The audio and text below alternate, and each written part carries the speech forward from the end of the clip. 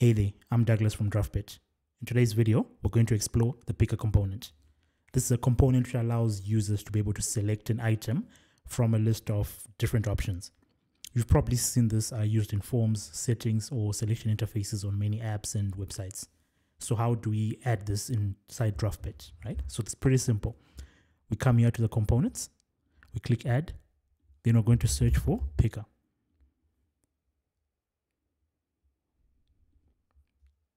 Okay, once that's been added, we're going to notice a few things have happened. Okay, before that, this select option we're not really able to make it out. So we go on styles. So here we can style it out. Then there's this part where it says placeholder text color. So let's really put a text color that we can see. Yeah, much better. We can now see it, right? So by default, there are certain things that get created. So if you come here where it says variables, we can notice it created this variable code, picker value, right? And this is a string. Why did it do that? So if we go in the picker, then we go on the data tab, we're going to see this value code, data source, right? So data source is when you pick this option, where is this picker going to publish the value to? So it's going to publish the value to this picker value that it created, right? So that's the beauty of it. It creates its own variable where it's going to put the data to. And how does it put the data there? How does it know that it needs to put the data there? If we go in interactions, there's this thing called onValueChange. So onValueChange, right? It runs when the value changes. So anytime we come into, we're going to have some options in a moment, and then you're going to see how it works. But basically think about this. When you have select an option, you click, you have a few options, apple, banana, orange. You pick an orange, right? That's a value changing. When that value changes, this runs, right? So it's an action that runs. We click it and see what does it do. So it's a trigger. It runs this action code, set variable. We click, and then we're going to see it's going to set the picker value with the new picker value. So whichever value you've clicked, it's going to set it to the picker value. But for now, let's just see how we can add options into our picker, right? So there are many ways we can do this, right? So the first way we can add options to this, so we come here, right? So this is where we add our options. One of the most, like we can say the best way to do it would be to have a backend API with a list of these options formatted in an array. You're going to see in a moment how we format them. So you have a backend API which has a list of these options formatted in a nice way where we can send them here to the front end. And why we do that is because we have control. We can change them in the future, right? And then this way I'm going to show you, we can say it's the most simplest way, but then the only disadvantage is whenever you want to change, it's sort of like hard coding into the application. So whenever you want to change them in the future, you have to republish your application. So how do we do this way? We come here where it says variables. We click add variable. We're going to say picker options, right? And then this is going to be an object array, right? And then you come here where it says initial value, right? So you don't click this, you click, so next to it, there's this expansion, we click that, and then it says text, JSON, we click JSON, and then we're going to create a JSON object. So this is how we do it. We open and close an array tag, right? Inside that array tag, we open an object, since it's an JSON object, right? Inside that, so this is how we format.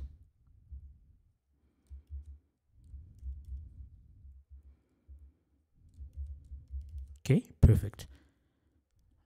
Right? And then the first thing it takes is a label.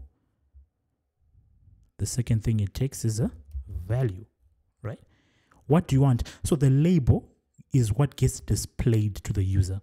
The value is what gets put into the picker value, right? So we see in variables, there's this thing called a picker value, right?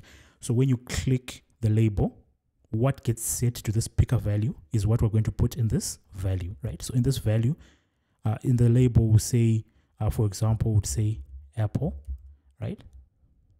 We'd say apple fruit, or maybe we can say apple juice, right? And on value, we don't want it to say juice. We just want it to say apple in lowercase, right? Let's copy that. paste, paste, right? Okay, so this one, instead of apple juice, you can say orange juice. Then here we'll just say orange. Then last one, you can say banana juice. And then here for value, we'll just say banana. Okay, so this is the format that it takes. Then we can save that, right? So that's saved.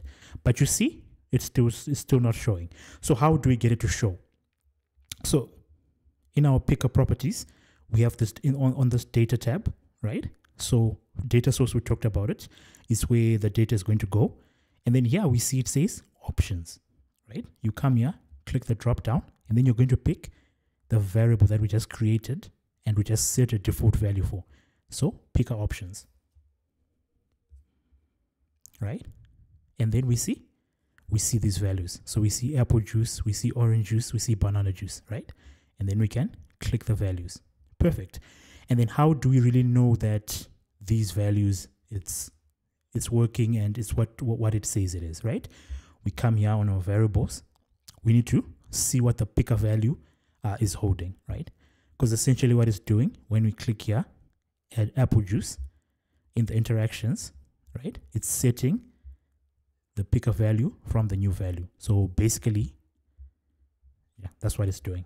So here, so to be able to see the value, we click here on the interactions where it says on value change, right? So maybe before or after it sets this variable, we want to console log. So log to the console, right? We add that. Okay, what do we want to log to the console, right? The new picker value, right? So on value change gives us this action data value code, new picker value. That's the value you've clicked. It gives it to us, and then we want to console log it so we see what it says. Okay, so now when we click apple juice, orange, or banana, we should be able to see it in the console log, right? But before we can see any value in the console log, we need to go to a preview mode. So either on web, iOS, or Android. So let's go on web for now. Okay, and then we come down here where it says console logs. We click that, right? Let's clear that. Okay, here it says select an option. We come here, we select apple juice. So before we do this, you already know what's going to happen. We click this, right? So apple juice is our label, right? But then the value that gets set is the value. So when we click this, it should say apple, right? And here it says apple. So it doesn't say apple juice because apple juice is the label, right? If we come here, just to reiterate, picker options, we open this, we format it, you're going to see label is apple juice, but the value is apple. So label gets shown to the user, value is what gets set. Okay, perfect. Okay, so now I've gone ahead and selected the iOS preview because for the next part, we need to be on iOS or Android. Okay, so we come here on configs, right? Component name, basically we can rename to whatever we want. The mode, so that's what we're going to be looking at now. Placeholder, we already talked about this. So this is what it says, select an option. We can change that to whatever we want.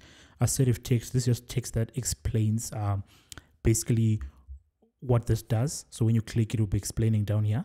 Then auto dismiss of the keyboard, just as it says, when this, right, when this is clicked, any keyboard is going to be dismissed, right?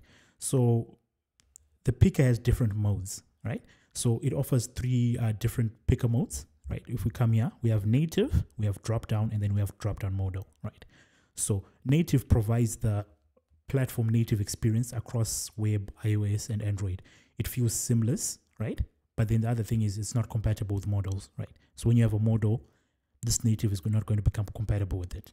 So think of it in simple terms. Think of it as native is going to be different on how it looks like on on iOS. It's going to be different how it looks like on Android, right? So here we have native. So if we click an option, right, and you see this is how it looks like on an Apple device. Right? So native is like styled in in an iOS kind of way, right? And then if we go on Android, it's going to be styled in an Android type of way. So let's go in Android and see what the native looks like. Okay, so we now have an Android device. We click, and you see, this is how it looks like on an Android device. So it looks different on an iOS device. It looks different on an Android device because it's native to that device, right? So that's what native does, right? Let's go back to iOS. Okay, so the next mode is drop down, right? So drop down, it creates a sort of like a style that is consistent across different platforms. So it creates a web style that's the same across different platforms. So it doesn't matter if you're on iOS, as you're going to see. Right, so this is what it looks like. So apple juice, orange, banana juice, right? We can click a value.